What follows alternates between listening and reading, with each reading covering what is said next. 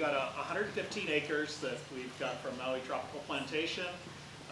It has water on it, although our first crop, we're not using water. We're doing this first crop dry land, what we call dry land irrigation. So just the natural rain, no additional irrigation water.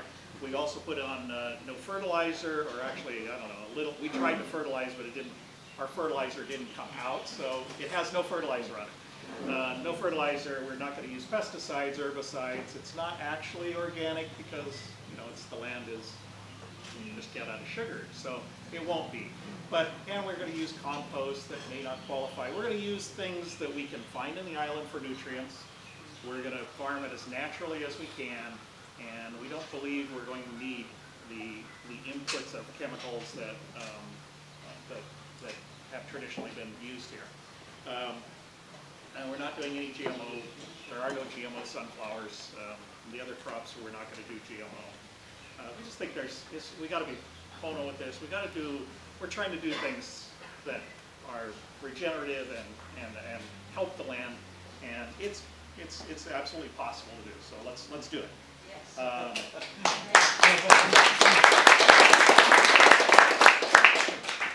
Obviously, all of our equipment is running on biodiesel, and so we're not having any petroleum on the property. And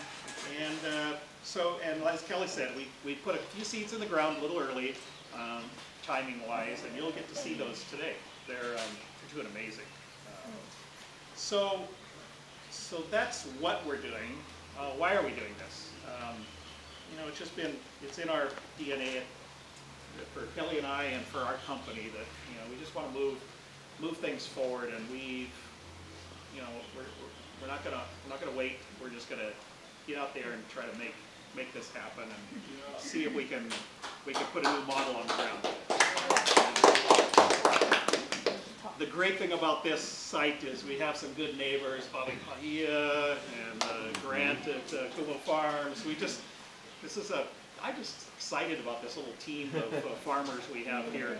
And thank you guys for helping put this all together and getting us on the ground, feet in the dirt, getting us going forward.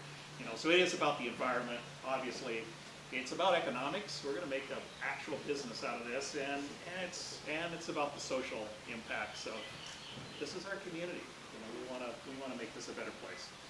Funding right now, this project, we're self-funding.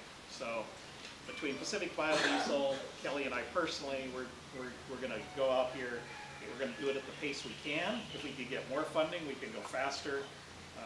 And that funding really at this time of this new business, it's really about funding for infrastructure, combines and crushing mills and those pieces, but also the research to figure out, we're going to make some mistakes. We're going to collaborate with everybody we can. UH Maui College, the state, the county, federal, agriculture departments, we're pretty open. So we look forward to our neighbors. There's a lot of people that have stepped up and said, hey, I got an idea, why don't we try this? It's just a beautiful thing. That's what's cool about farming here in Hawaii and on Maui, our home.